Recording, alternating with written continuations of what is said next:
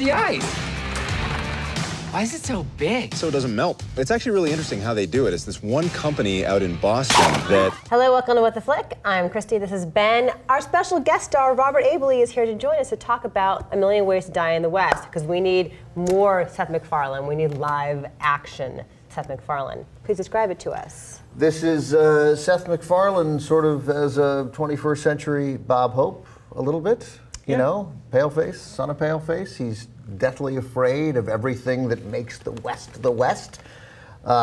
He has no courage, but maybe in the end he does. And it's all about, this is set in Frontier, Arizona, 1882. Seth MacFarlane, as I said, he hates the West. That's funny to me right at the beginning.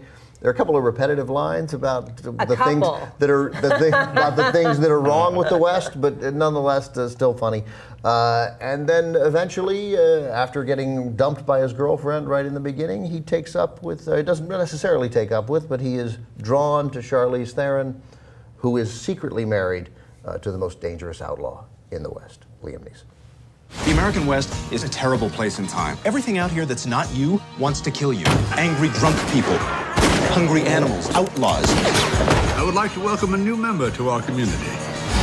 Welcome to our awesome town. What's with this fair? Every year, people die. Really? Everybody hold still. Oh! Hold still! So, does liking Family Guy help here? Does liking Ted help here? I think so. I think if you like his sense of humor and throwing everything in a wall and seeing what sticks, and the prolonged non sequiturs and whatever, that helps. But I don't love this the way I loved early Family Guy. I loved Ted. I don't love this. I laughed quite a bit, but it's like, it's just so messy and so self-indulgent. I know what you're saying. I don't think you do him justice. I don't think this is comedy where you throw everything on the wall and Steve's what, 6? There's so many fart jokes. There weren't so many. There were too many. There's a good half dozen. Okay, well, it's a 2-hour movie. There's a he spreads them out. Yeah, it's almost like he thought, like, if Mel Brooks got away with one big fart joke, I'm going to spread it out over the course of the entire movie. But again, here's the thing. You know, I hate the scatological humor as much as you do. Yes. I say this all the time. In Bridesmaids, it was contextual. Like, it was part of the story, and it therefore became funny to people who don't like that kind of thing. There is a moment here where this goes from being not funny in a traditional way that I don't find this stuff funny to doing one little thing in the biggest scatological scene that made it to me.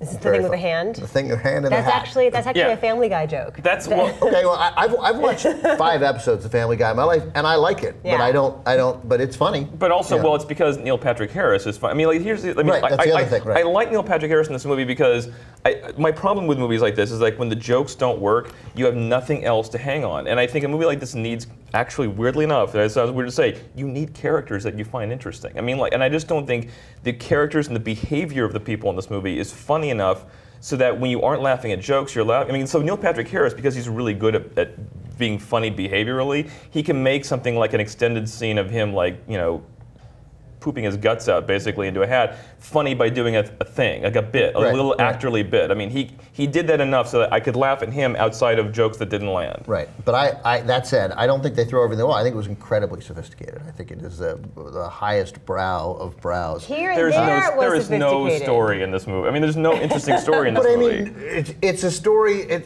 I mean, then there's no really interesting story in Red River. I mean, it's just, that's about a cattle drive. This is about a guy trying to, you know, he's got a fight with the biggest outlaw, and I mean, no, it is not much more story than the Bob Hope westerns. It isn't. But that said, to me, it's incredible. You know, look, it comes down to I thought the jokes worked. I'm convinced of it, and I thought they worked really well. I thought this was incredibly similar to Ted in tone and feel, and to those few Family Guy episodes that I've seen that I think are very funny. But whenever you think of Ted, I mean, Ted had a gimmick that you kind of thought was interesting. I mean, the teddy bear and the man. I mean, that is like a situational, that is a funny situational setup that you can mine. I mean, I think Ted knew that, so that it could like build on that. And I think there's just nothing here situationally to build on. It's like one thing to another, to another, to another, and there's loosely him learning how to handle a gun. Yeah, and the dollar joke is amazing. Everyone's like excited because no one's ever seen a dollar. So it's amazing. It's not on the same level as Ted, what I'm about to say, but because you're right, that situationally is just funny. I don't know the way I sing the Thunder Buddies song now. I don't know that I'm going to take anything like that away from Million Ways Down the West. But I love the decision by, also, he looks like he doesn't have to shave. I mean, he is the least Western looking character you could have. And then Charlize Theron comes in as the primary co-star here. And they do, I think, a very refined thing here. They don't speak like it's the West in any way, nor do they speak like it's 2014 and they've been transported to the West.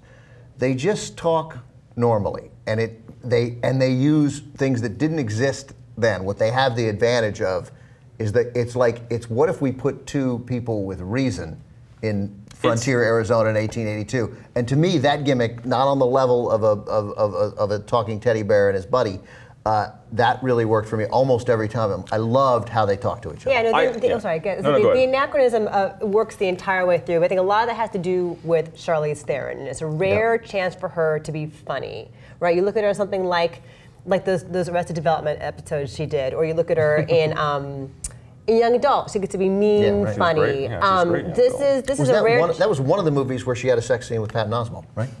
So many, but it's refreshing to see that. But she elevates him. He's one note. As a live action actor, he's one note all the time. She brings out shadings in him and makes him it makes it almost believable that she would fall for him. Every time that's how good she is. Every time I think about the movie, you're like, yeah, I guess he's one note, but it's a good note. You know, it's a well harmonized note. You're comparing him to it's the Bob Hope. Woody Allen does the same thing where he's himself in a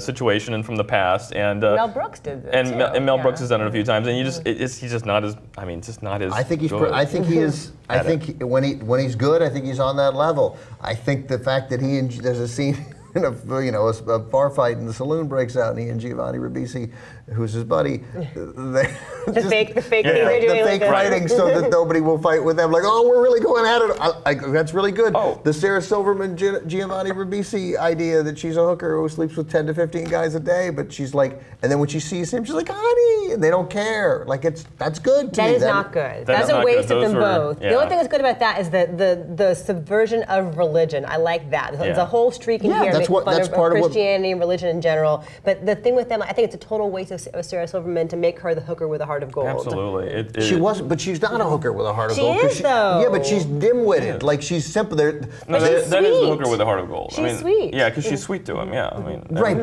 but she is clueless as to the issue. Like, that's not just the hooker with a heart of gold who sort of is almost, to me, carrying it on her back. Like, I got to make money. This is how we do it, but I love you and I care about you. She's like, they're oblivious that she's having anal sex with a guy upstairs and everybody can hear it. And then she comes down and she's like, baby, and he's like, honey.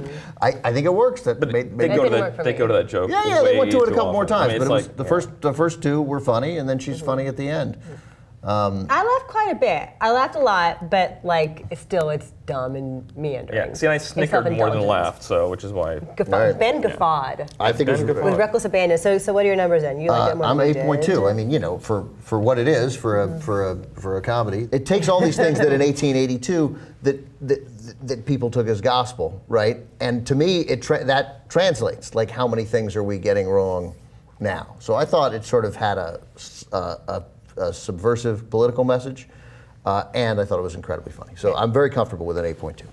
You sound like you feel the need to defend your 8.2. Like I'm giving it an 8.2 and I'm okay with that. Well, I didn't. I thought no, because I don't mean that. I feel like defending it because I feel like defending the movie. I honestly came out of it. I was wrong in thinking that other people would like it. Everyone would like it. I thought it was like, I'd be on the high end of people who were like, hey, this was funny. I thought the reaction to this would be similar to the reaction to Ted, and it clearly isn't. Yeah, I'm giving it a 6. I'm giving it a 3.2. So whatever. Because you don't like fun. Yeah. I don't think he directed jokes well. He telegraphed jokes. ahead of time. You left. Yeah. Don't defend yourself against my haymaker punch at the end of the review. All right, so 5.8 is our average. 5.8, and they're right on Robert. It's at 34% actually right now on the tomato meter. Bye.